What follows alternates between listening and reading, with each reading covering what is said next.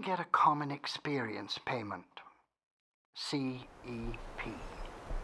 All former students who lived at a residential school and who were alive in May 30th, 2005 are eligible for a CEP.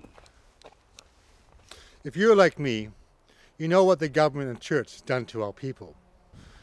The residential school did not help maintain our family values, our self-esteem, our education, or our place in Canadian society.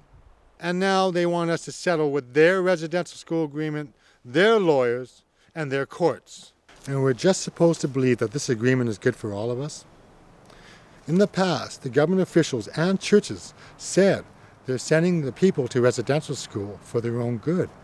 I suggest you proceed with caution regarding the choices the government is offering you.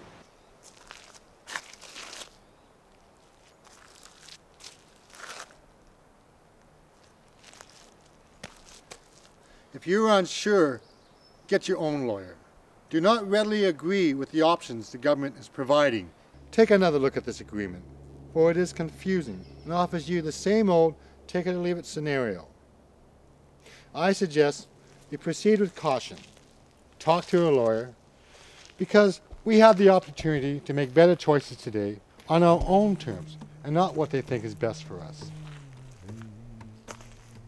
Regrets all my relations. Hajka. Hey,